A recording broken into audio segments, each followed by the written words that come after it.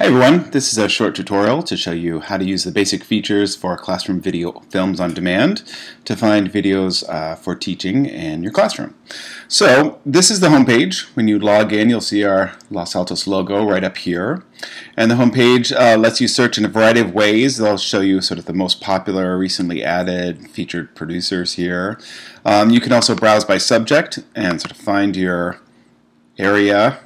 Click on that and it'll show you videos that are available by your subject here. You can also look at featured producers and kind of look if there's a producer that you like. For example, National Geographic or History Channel.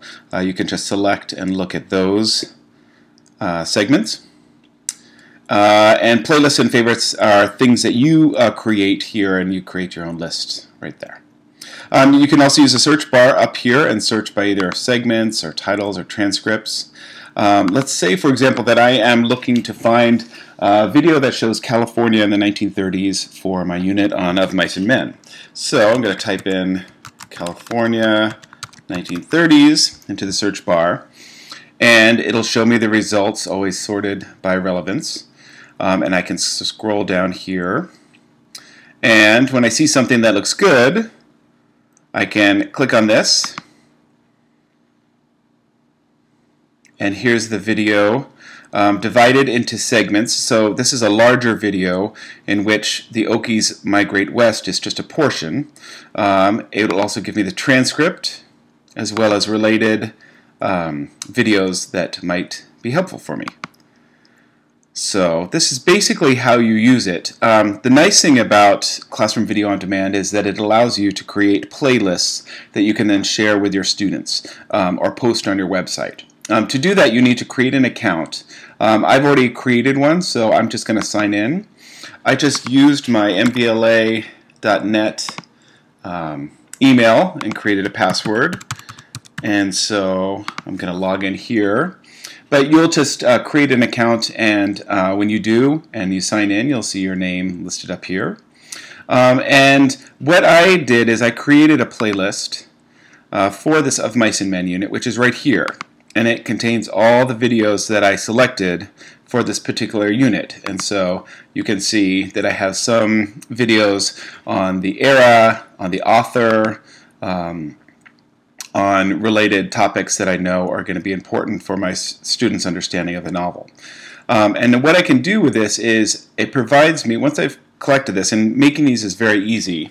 Let's go back to my video on the Okies, and let's add that to my playlist. So let's say I want to add this. I don't think I have already yet. You see the little add playlist here. So you hit that.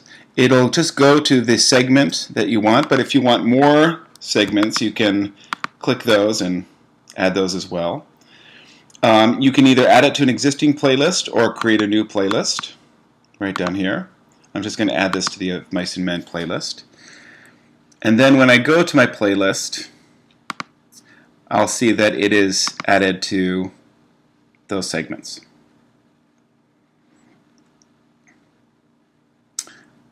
So what I'm going to show you really quick is when you copy and paste this URL, you can send that out to your students, and they will get a copy of this playlist in which they can view the selected videos that you have put on this playlist for them.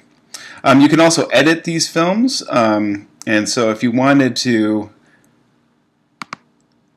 create a film based on a segment of a video, let's take this one, you can either use their segment here, or you can create a custom segment, which allows you to create a segment with a start time. From Texas to the Dakotas, farmers, breeders, and end time. Windows are sealed up in an effort to keep out the particles, but it's and that's a way that you can custom create a video segment that you can also send out to add to your playlist and send out to your students.